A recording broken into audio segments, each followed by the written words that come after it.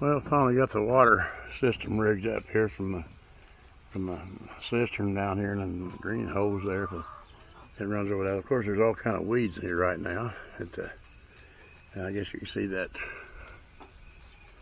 The little sprinkler, which ain't much. And then we got another one over here, but that runs off the city water because the other one wasn't catching the strawberries completely good, such as they are. The strawberries ain't gonna be very good this year. And of course, I got my bales of straw growing good straw over there. I'm gonna put some of that plastic, or not plastic, it's that black.